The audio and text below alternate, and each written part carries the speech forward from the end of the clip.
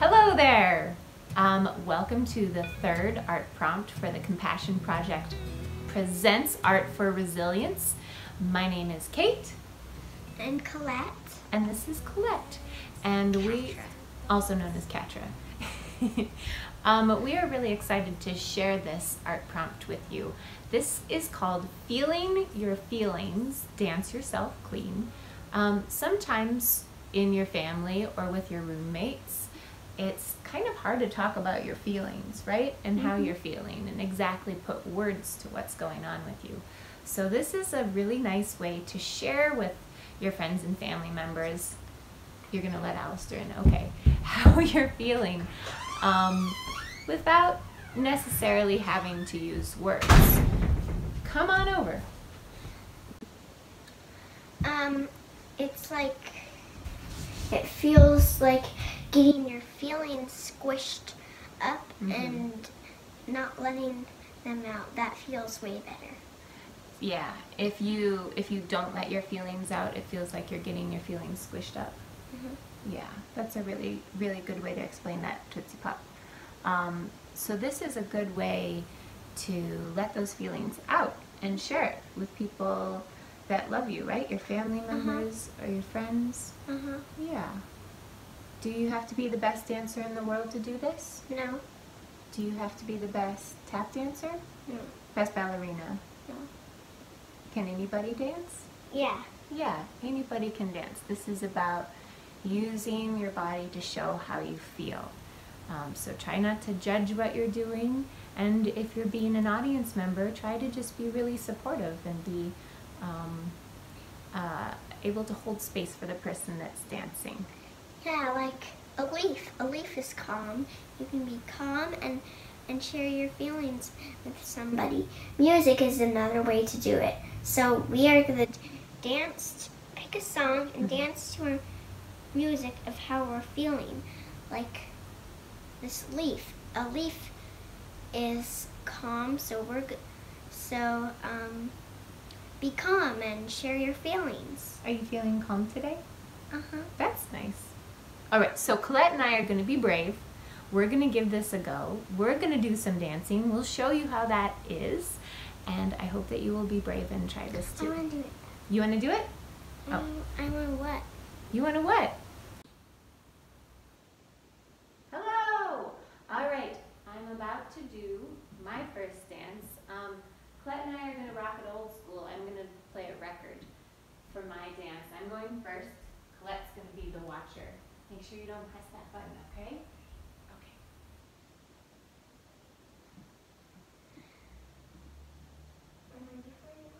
Thanks, babe.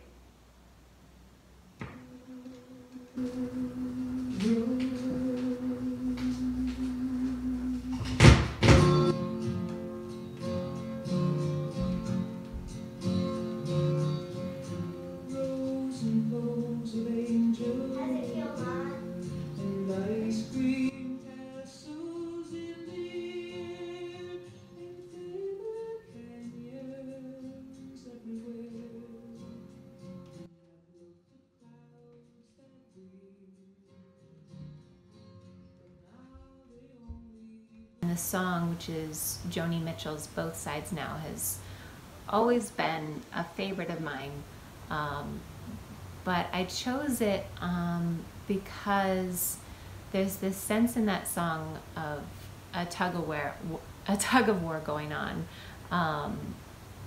kind of like the way you can shift your perception of what's actually happening.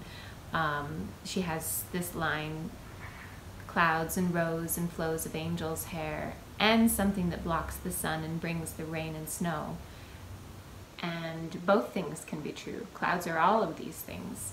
And it made me think about how right now during these times I can enjoy being home with my family more and spending more time with them and having all of this gift of time. And I can also be annoyed and irritated with having to stay home and scared, and that kind of gray area is what it feels like right now. I do try to be honest with her as a general rule about how I'm feeling, you know. She sees me cry, and if that happens, I don't want her to be scared, so I'll say, you know, I'm feeling sad right now, but everything's okay. You're safe.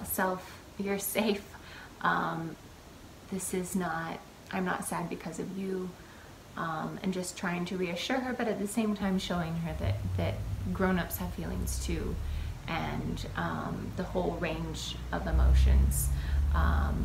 And it's always been really important to me that she see grown-ups having emotions, and that they're not just a kid thing, and to model healthy ways of expressing them and talking about them. So all of that said, I was surprised with how nervous I felt to be showing emotion in front of her and to be vulnerable in front of her. And it might have been just because I was expressing it solely through my body and not using words to talk about it. So there wasn't this safety net of using language.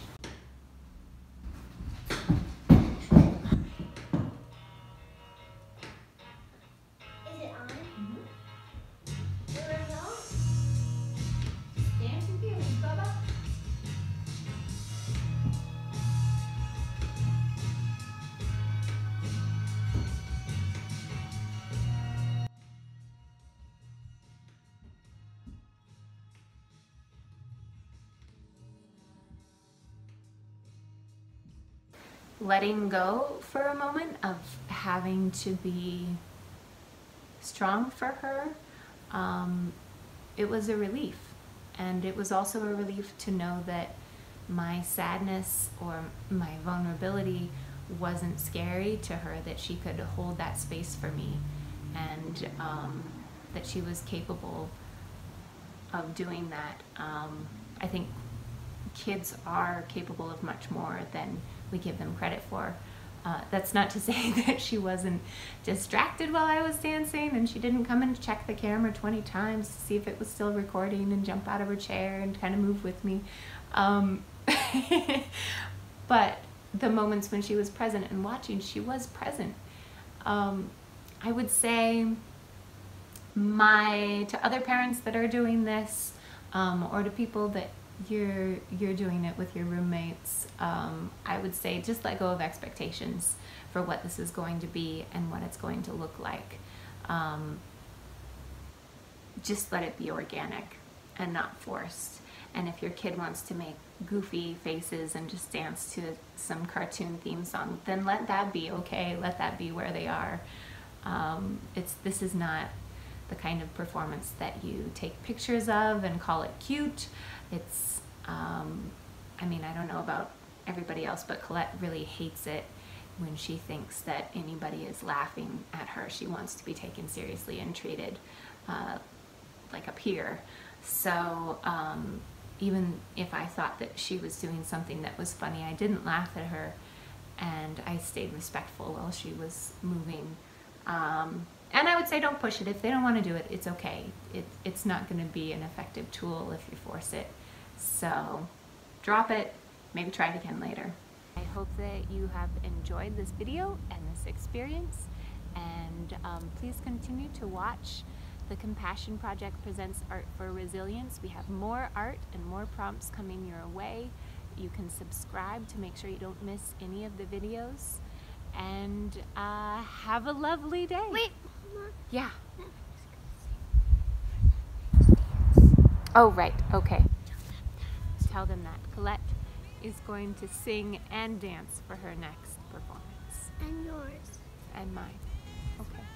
Do you want to say goodbye? Bye. Bye.